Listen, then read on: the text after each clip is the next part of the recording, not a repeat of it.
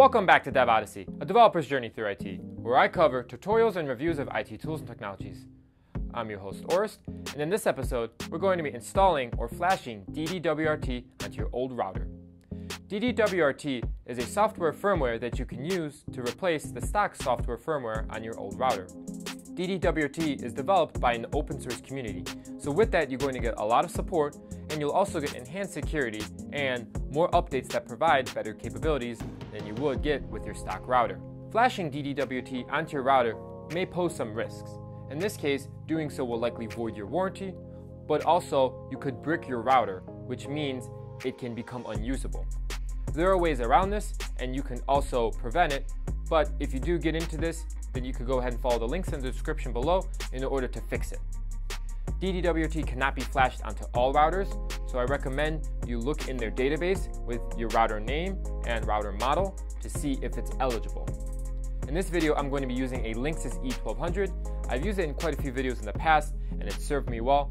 You can check them out in the video description below. Lastly, if you don't like DDWRT, you can flash it back to stock firmware. But in order to do that, you're going to need the stock firmware, and you can download that from the manufacturer's website. In reverting it back to stock firmware, you'll also likely have to follow a different flashing method, and that depends on your router that you use. So with my router, it may be different than your router, and I recommend researching it more in DDWRT.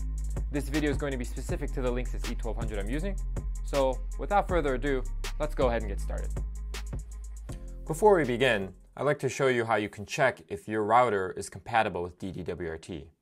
We're going to do that by looking at the DDWRT router database, where you can search your name and model of your router, and if something shows up, it's compatible, and if not, then it's likely not, and you'll have to use a different router. So to start, I'm going to search my router, which is the Linksys E1200, as you can see here, the trusty one that I've used in quite a few videos. Linksys E1200. And you see here we have two revisions that show up. I know that my revision is the second version, as I've checked the settings in the bottom of it that shows it. And now that we're here, we see 4 different flash versions. The first 2 are the factory flash, and the second 2 are the mega. The difference is with the factory flash, that is the base install of DDWRT, and then the mega is the upgrade install. We will only be needing 2 of these files for this, and you can see the instructions by checking the wiki here, which I'll open now. So in this wiki, we have some flashing instructions, and then we have some other information such as recovering from management mode or reverting to stock firmware, which I'll go over. The flashing instructions are fairly simple. First, we're going to use the factory flash K2.6 mini, which they recommend in order to do the base install. Then they recommend the K3X version, the mega version, to do the upgrade install. But first, in order to do that, we're going to hardline into our Cisco Linksys E1200 router. They recommend doing that as you can't do it wirelessly. And once you're connected with that, then you go to the router interface, which in this case will be 192.168.1.1. Go to the firmware upgrade page and then upload the mini or the factory flash. Then from there, the router will flash and do a reboot. You want to wait a couple minutes to 5 minutes just to be sure this process happens. And then it should reconnect once it starts back up, and then you'll get the DDWRT router interface. Then from there, you're going to have to log in with default credentials, which is root and admin in this case. And then you can go to the firmware upgrade page in DDWRT and then upload the mega version. Then again, it'll do the flash and reboot, and at that point, you should be up and ready to start using the updated version. So let's go ahead and first check reverting to stock firmware. The last thing you want to know is how to do this 30-30-30 hard reset they talk about. It's very easy. All you have to do is press the reset button for 30 seconds while it's on, and then at the 30-second mark, remove the power and still hold it for 30 seconds. Then you plug the power back in while still holding the reset button for another 30 seconds, and then you can let go of the reset button. This just clears the NVRAM and prepares it for the flashing to revert back to stock firmware. So let's go ahead and look at our router now. So we have 19 HTTP 192.168.1.1. And you can see it takes us to the factory settings page.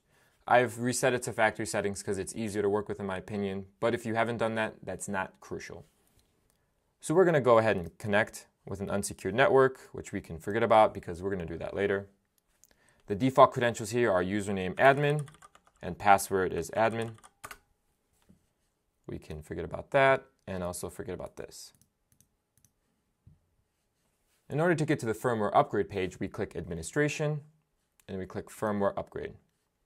Here is where we upload the first factory flash. We click choose file here. Then we click our mini version, which we can see that is correct. And we choose for upload.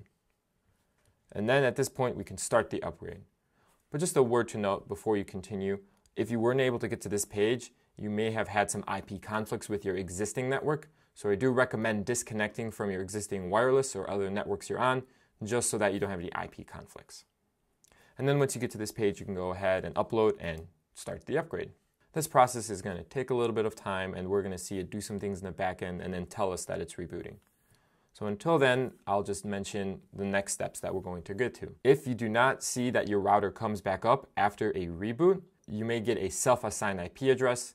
This happens from time to time, and all you'll need to do is unplug the router and plug it back in to kind of refresh it. And I would only do that after waiting 5 minutes, just to be sure you're not disturbing this flashing or upgrade process. And now you can see it says a system reboot is going and may take up to 80 seconds. And I would ignore the 80 seconds and wait for a few minutes. Then in our network settings, we should eventually see it reconnect using the same network of 192.168.1.1 to 192.168.254. And then at that point, you know you're connected and ready to get into DDWRT. It looks like on my end, I can see that it's reconnected. So now I should be ready to get in. But first, just for the sake of this video, I'm going to clear my history and my cookies.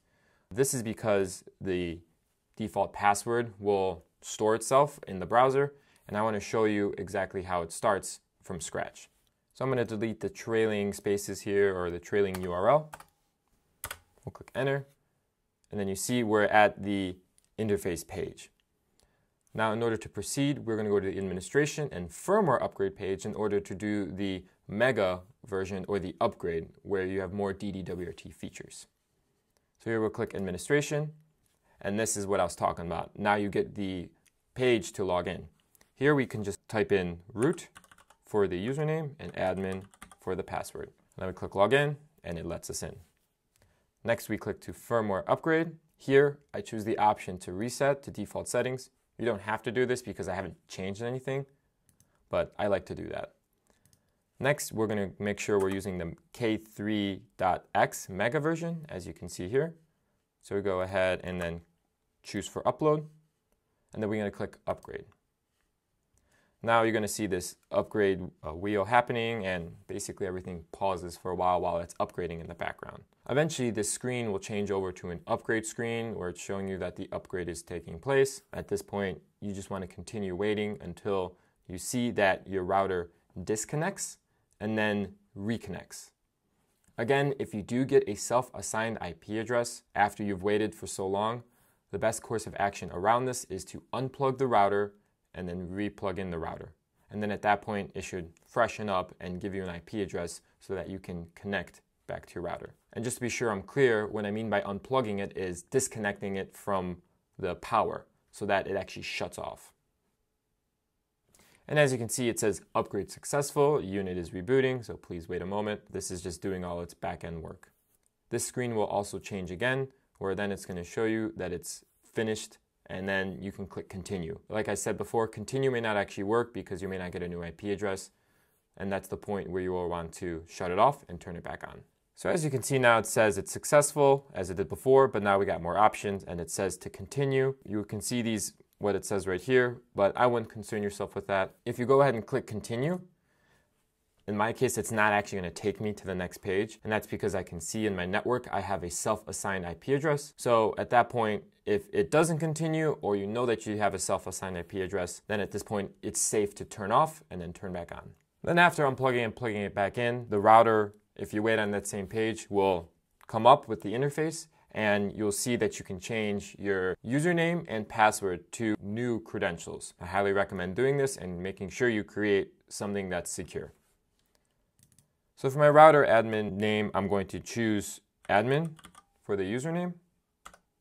Then for the password, I'm going to just choose something arbitrary for this video.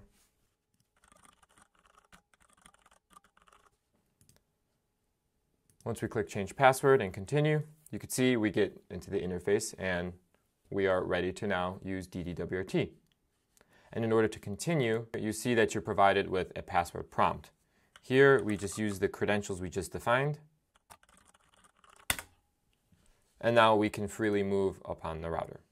Now next, we're going to do a factory reset to the stock firmware.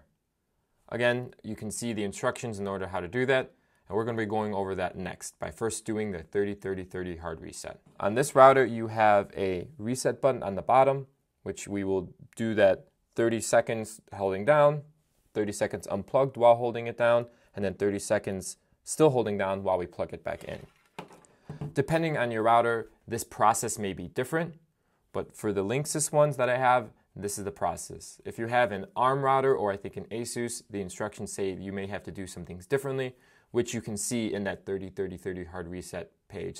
So I've gone ahead and done the 30-30-30 hard reset, and during that process I did get a self-assigned IP address where I wouldn't be able to connect. So at that point I just unplugged it and plugged it back in to refresh it. Now I will go back to the main page, and as you can see, it's taken me to the interface page where I will just go ahead and type in my username and password to define once more.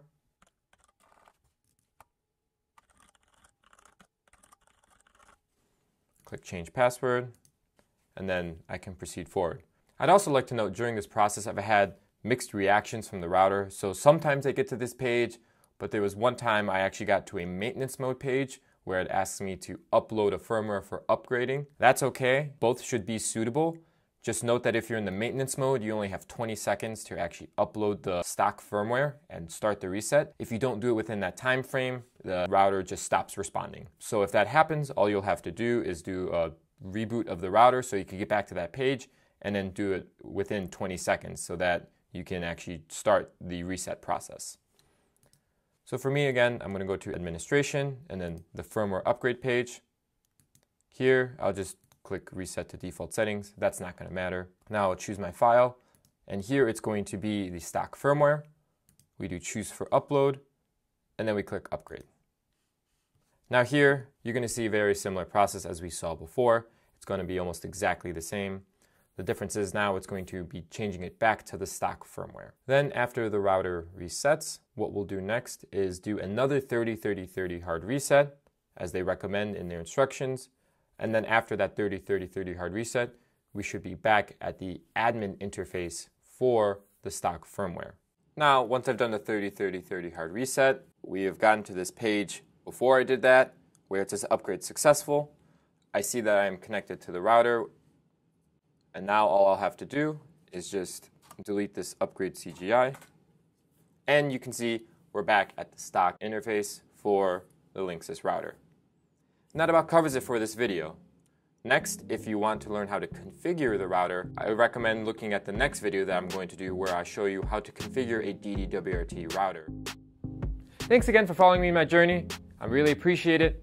If you like this video, go ahead and give it a thumbs up. And if you like this type of content or other content around IT tools and technologies, especially around networking, firewalls, etc., go ahead and follow my channel and click that bell for notifications so you don't miss the next video.